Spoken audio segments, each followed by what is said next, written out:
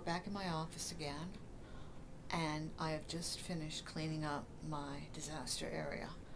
This is Monday, December 28th, and I had the opportunity, because it's very, very slow, to attack the mess that's previously portrayed on my Skank at Work video. I'm just going to show you around, and you can see how different everything looks. But I also want to point out what my chair looks like, because even though my office is now neat, I cannot go into a space without messing something up. I also need to point out that my skill in doing this, it could never have happened without the guidance and training of my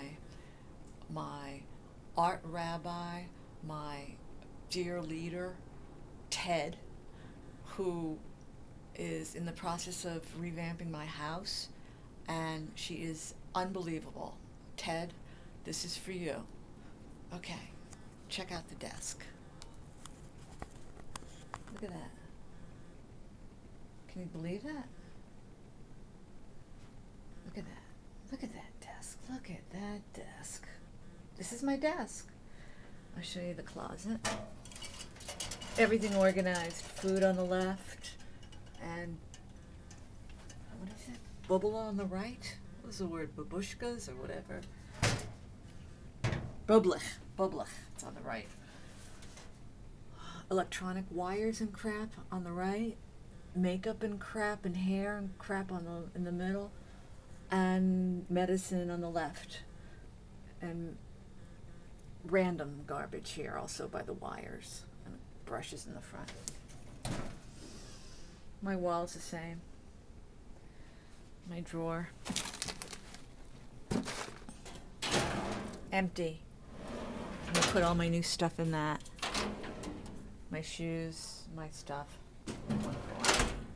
This is my box of garbage, what I'm working on. Check out this. Look at this table. Clear. This is all my supplies. This is the shelf. I have my napkins in here. Okay, but check out the chair. I had popcorn. Look at that. I can't even eat popcorn. Look at the floor. Popcorn on the floor. Those spots, God knows what I spilled, but I've definitely stained this carpet myself.